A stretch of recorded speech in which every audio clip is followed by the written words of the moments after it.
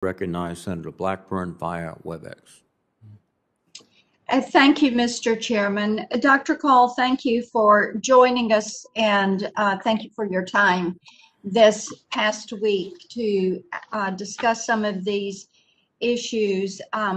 There's been discussion about your inflammatory rhetoric and the claims that you have made on Twitter, and I think you realize that this is of concern to many of us on the committee because your language is really not representative of the way a top policy official at the Pentagon should write about policy, and whether it's for a domestic or an international audience. So this is something that you have put out there, regardless of tone. What is interesting to me, as I have gone back and read some of your predictions, is how wrong and off base you were on these predictions. And you've talked about being there in policy and the ability to participate in the interagency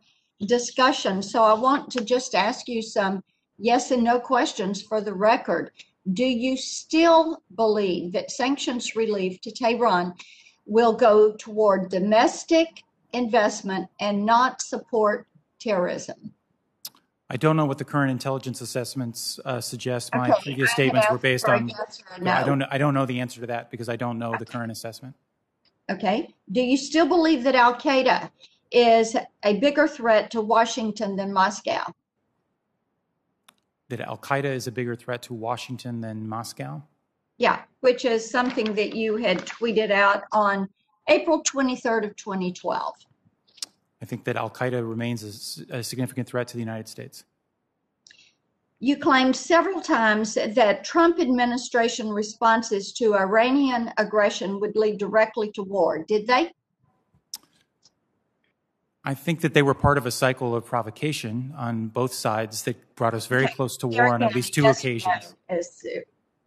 And you know they did not. You made a similar prediction about the likeliness of a massive war, using your word, on the Korean Peninsula. Did that happen? It did not. You claimed that the U.S. strike on Soleimani would get the U.S., your words, kicked out of Iraq. Did it? The Iraqi parliament voted to get rid of U.S. forces, but our forces are still there. Yes. You claimed that relocation of the U.S. Embassy to Jerusalem, which is a bill I had when I was in the House for a few years, bipartisan, by the way, would lead to to our provocations there. Did that happen? I think it worsened relations with the Palestinians, but it did not worsen relationships with other Arab states. Okay, let me move on. Strategic patience. We talked about this. What does that mean to you? I think it probably means different things to different people. I'm not a subscriber of strategic patience. I think that the issues that we've talked about in the hearing today, and there are many others, are urgent issues that need to be tackled immediately. Would you say that it applies to North Korea? I think that North Korea's to China? growth. So, I'm sorry, sir. I'm sorry, Senator. There's a little bit of a lag in the technology. I believe that the North Korean threat is increasing, both its nuclear and its long-range intercontinental ballistic missile threat to the United States. It is an issue that needs to be addressed urgently.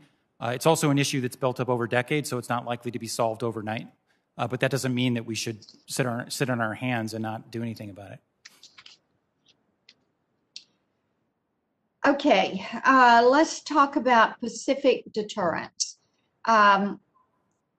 Current top Pentagon leadership has identified China as the pacing challenge for the department. If confirmed, how would you work with the combatant commands to balance the long-term vision of policy against the resources that the commanders need right now?